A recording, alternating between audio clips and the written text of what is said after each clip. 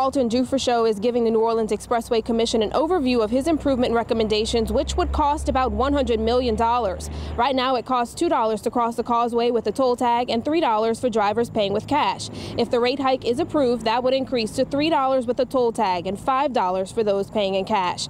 Officials say one problem on the Causeway is the safety rails along the southbound span. The concrete barriers are only 25 inches from the ground. 14 vehicles have gone overboard on the bridge in the last 20 years. 11 of those were fatalities. So Dufresneau is proposing raising the concrete barriers to prevent vehicles from going overboard.